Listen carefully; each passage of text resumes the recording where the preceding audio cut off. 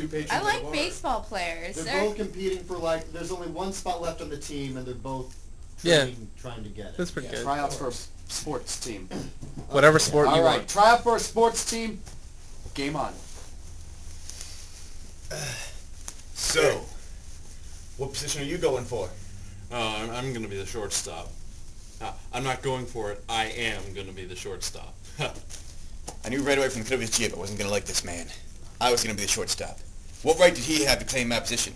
There was only one way I could possibly make sure that my chances were secure. I hear they started testing for orange juice. That's an illegal substance now. Really? If you had that for breakfast, your chances might be pretty slim now, buddy. Yeah, whoever thought that they'd see that I would do that? And I've been mainlining that stuff. Yeah, you're the cover bunch of that Tropicana, aren't you? Yeah, I'm not trying to... Your mother. My mother was a saint. And furthermore, he's my brother. Brother, that's terrible things to say about our mother. We didn't have the same father. Well, you have a good point. All right. So, now that I got it into his head with his illegal substance uses, and now I just had to drive it home, so to speak.